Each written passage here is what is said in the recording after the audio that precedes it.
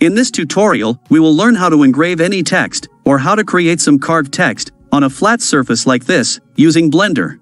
And in case you are looking for an embossed text, like this one, you can check our next tutorial. The link is given in the video description. So let us start with a blank new file. We will hide this default cube for the time being. Now go to the Add menu and add a text field. We would like to enter our own text, instead of this default text. So go to the Edit mode.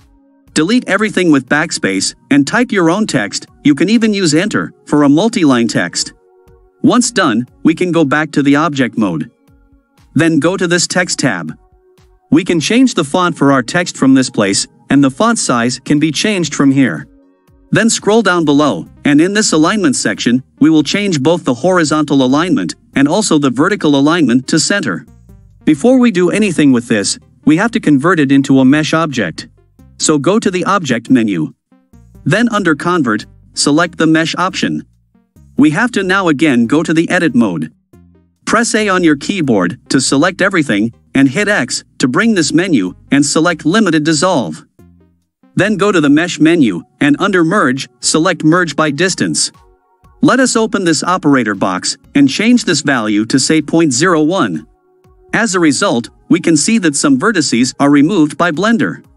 We did this to avoid some issues at a later point in time when we add bevel to this.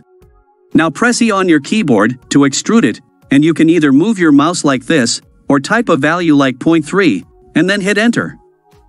This will add a thickness to our text, so we'll get a 3D version of our text object. Now, back to the Object mode, we can bring back the default cube. We need to resize it so that it covers the entire text, so go to the Object Properties. We will first change the Z-scale factor to say 0.25. It will reduce the height, and then we need to also enlarge it in length. So let us increase the X scale factor like this. Let's make it 2.5, and we can slightly also change the Y scale factor. So the cube is ready, and our text object is placed at the center of this cube. Now we have to move the text object vertically to rectify its Z location as appropriate. We need to ensure that there is an overlap between the two. This overlap determines the depth of the engraving. We can directly enter a value in this Z location. It helps us to fine-tune the position of the text. Once final, select the cube and go to the Modifiers tab. Then add a Boolean modifier. We have to ensure that this difference option is selected. And in this target field, we have to select the text object. Let us then hide the text. Now we'll see that we have an engraved form of the text. It has been carved onto the cube object. But sometimes it may not give the correct result. So you can either use this fast option, or use the exact method itself, but expand the solver options, and try to enable this option called self-intersection. The problem should get solved. Now is the time to set up the materials, before we apply the Boolean modifier. Let us turn on the rendered view mode. Here we have used HDRI lighting. If it looks dark for you, you can either follow our tutorial on HDRI, the link is given below, or just use this material view mode. It's similar to the rendered view. Now let us go to the Materials tab, and create a new material.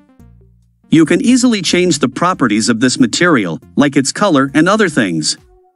And for the inside surface, we need to select the text object, and then create a new material. You can change its properties as you wish. Or, you can also select an existing material from this list. For the main cube object, let us use a wooden material, which we have imported from another project. So far, this is how our output looks like, without any bevel effect added yet. While the cube is selected, go to the Modifiers tab, and apply the Boolean modifier. Then go to the Object menu, and turn on the option, Shade Auto Smooth. Now we can delete the text object altogether. In the final step, we can make it even better by adding some bevel. First select this object, go to the Object menu, and apply the scale factors from here. Then in the Modifiers tab, we have to add a bevel modifier. The width type should be offset, and let's change the amount value to 0.01. The number of segments can be 5. Then expand the geometry section, and we need to disable this clamp overlap. And then under shading, let us enable the option called Harden Normals. So now it looks far better, since the bevel has slightly curved the edges. And remember, if you increase this amount field, you'll see some unpredictable result with a wrong geometry like this. So use a lower value like 0.01, or if required you can even reduce it further. Just go with whichever value gives you an acceptable output, like we can see a clean cut here, from our text.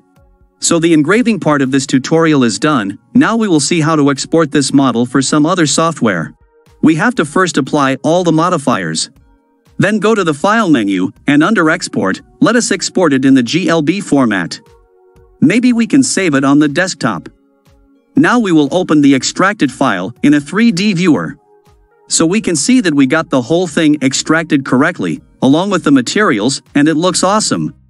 So this is how you can engrave any text, or even any logo or a design, on a flat surface. It's quick, it's classy, and it does not need you to purchase any special software. So I hope you like this tutorial.